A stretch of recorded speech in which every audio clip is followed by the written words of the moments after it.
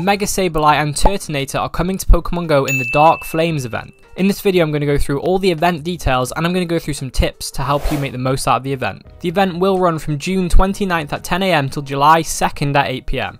For the wild encounters we've got Vulpix, Houndour, Poochyena, Galarian Zigzagoon, Carvanha, Numel, Stunky, Litwick, Litten and the rare spawns Houndoom and Sableye. In 1-star raids we've got Sneasel, Darumaka, Scraggy and Dino. In 3-star raids we've got Alolan Marowak, Flareon, Umbreon and Turtonator, which will release with its shiny available.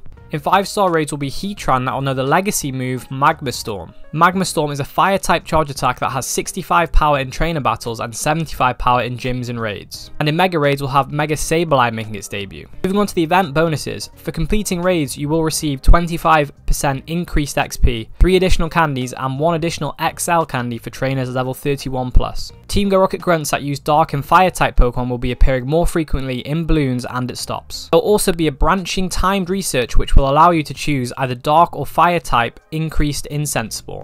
From completing the research you'll get a premium battle pass, 15k XP and event themed encounters. Encounters from field research tasks will be Alolan Meowth, Grimer and Marowak, Magmar, Sneasel, Litwick and Turtonator.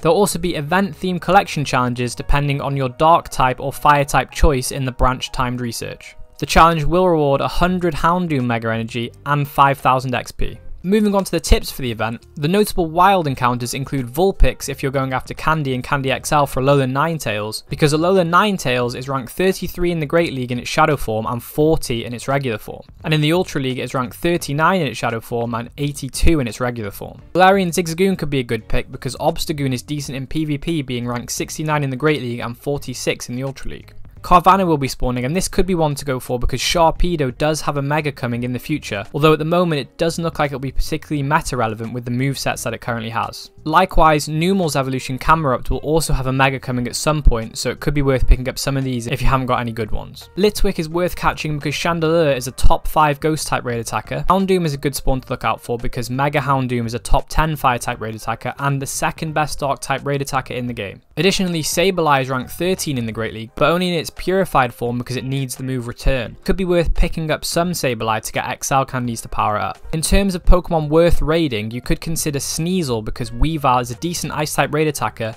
especially in its shadow form. Darumaka could be worth it because Darmanitan is a decent fire type raid attacker and Galarian Darmanitan is a really strong ice type raid attacker, so the candy could be worth it.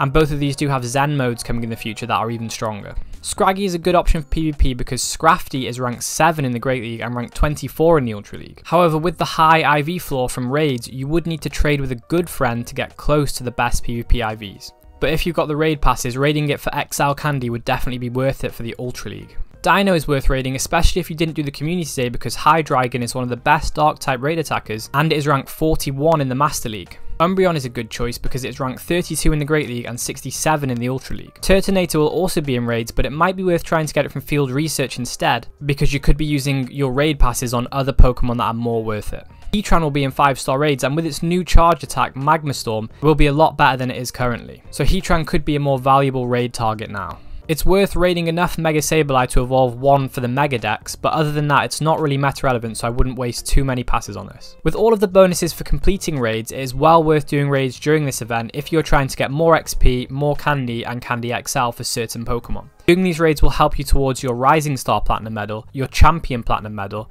and if you're doing Heatran raids, your Legend Medal. Dark and Fire type grunts will be appearing more frequently, and out of these, the Fire type grunt that says the line, "Do you know how hot Pokemon Fire Breath can get?" will be the best grunt to go after because you could potentially get Shadow Torchic from them, and Shadow Blaziken is a good fire type raid attacker. Also, getting the candy from the Torchic if you haven't got much candy is good for leveling up a Mega Blaziken because Mega Blaziken is one of the best raid attackers in the game. Choosing fire or dark type spawns from the branched timed research will also help you with the Kindler Platinum Medal or the Delinquent Platinum Medal depending on the type that you choose. Notable field research encounters include Litwick and Sneasel based off what I previously discussed. I would also recommend going after Turtonator in field research because from a raid it'll cost you a raid pass, and as I said it's probably worth using your free daily raid pass on something else if you don't have any other raid passes. That's about it for this 4-day event in Pokemon GO. Let me know in the comments if you're going to be playing during this time, and as always, like and subscribe and I'll catch you in the next one.